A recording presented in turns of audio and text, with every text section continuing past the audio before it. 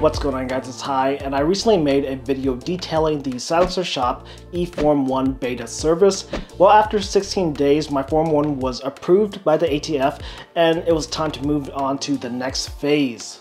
If you're unfamiliar with the Form 1 process, there's really only two major steps. First is to submit your Form 1 application. Second is to get your firearm engraved with some information from your application to designate that this firearm is now an SBR or whatever it is that you applied for. The ATF requires that the engraving be at least 1/16 in height and 3/1000 of an inch in depth.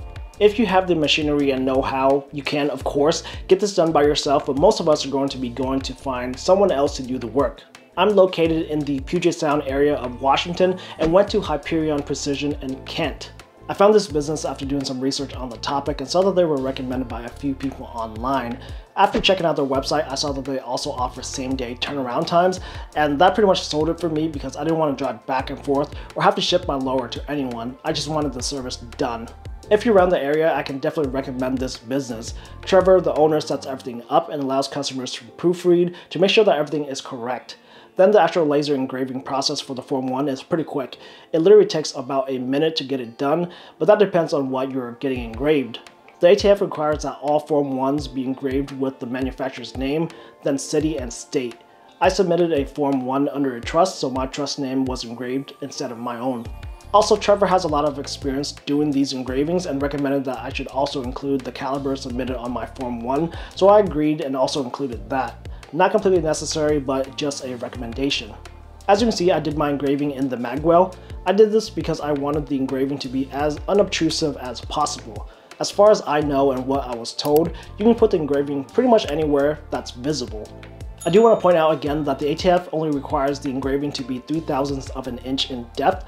Trevor actually engraves quite a bit deeper, and that's a good thing because 3/1000 of an inch is barely anything. If you only engrave that deep and decide to do a coating like Cerakote or just spray paint, something that adds material, the engraving will likely be covered over and then you're back to square one. Even bead blasting in preparation for a coating can damage an engraving that deep, so just keep that in mind.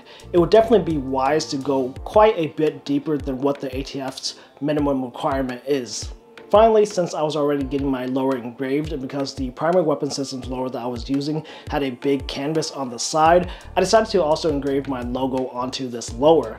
This turned out extremely well and really helped to make this firearm my own.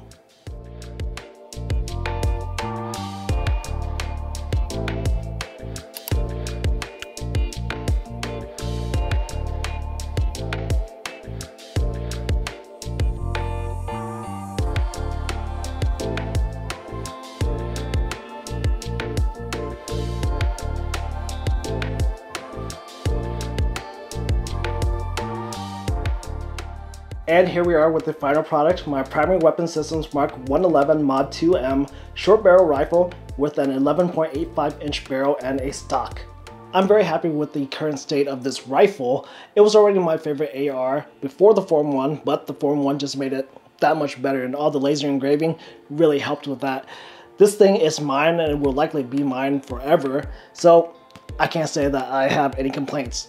I hope this video has helped you out. If it did, I really appreciate it if you can give the video a thumbs up, share it around, comment down below with any thoughts or questions that you may have. Don't forget to subscribe to this channel for more content.